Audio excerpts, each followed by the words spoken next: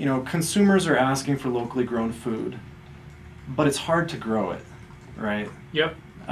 You can't just grow food in any location. And so how are these innovations in technology helping supply the consumer demand? Yeah, so the way to think of it is you have a consumer demand, which is a pull, right? And you have technology, which is kind of a push. And so this industry is growing up between this pull from consumer demand and this push from technology. And, you know, technology is really kind of fundamental to the industry itself. I mean, in the last one, we talked a lot about LEDs and how, you know, that just this very predictable and interesting increased efficiency and drop in cost. Well, you know, it hasn't nearly happened to that extent, but, you know, just some of the changes in the last 10 years, say in HVAC, and the ability to install that effectively in these types of environments. When we're talking about wireless controls, controls in general, sensor technology, all of these different things. You know, an example of this would be like a dosing system. 30 years ago, you could really only afford a dosing system if you were a very large farm, at least one that was really efficient, right? Because the sensors were very expensive. And the technology to do that was much costlier, much cruder. Today, you know, you can put in an IntelliDose for $3,000 and it can run a fairly large facility for you. So this is technology that's evolved very dramatically. Yeah, and one of the maybe the criticisms of indoor farming is that this is a tech trend.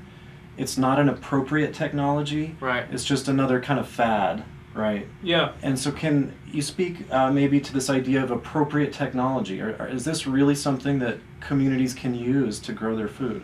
Yeah, absolutely. I mean, appropriateness is like fundamental to any kind of technology. And, you know, there are a lot of very fair claims that indoor growing is just a fad for right now.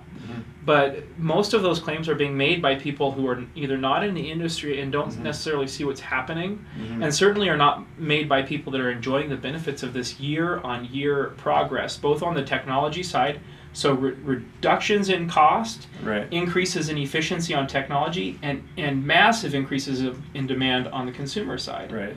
And so when we're talking about, you know, technology, it's absolutely appropriate. I mean, we have an absolutely the market changes in a positive way every single year. Yeah. You know, we have seen dramatic growth year on year. Well, and the reality is, if the consumers are demanding it, it has to come from somewhere. That's right. Shipped thousands of miles. We hear a lot about food miles. You know, you can't just choose not to eat lettuce.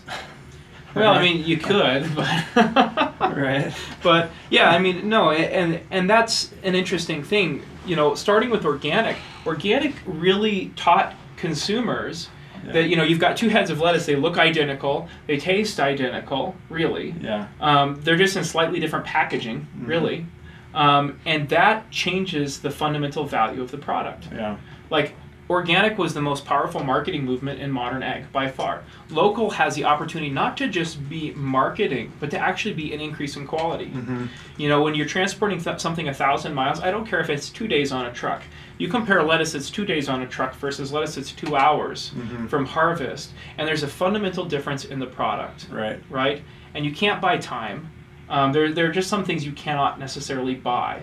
And local producers, in all of those regards, when it comes to all of those features of the product that are tied directly to location, proximity to market, speed of harvest, speed of getting that to the consumer, and those types of qualities, there's absolutely no way that a guy in California can, you know, shipping stuff to Chicago, compete with a guy who's growing in Chicago. Well, that's interesting.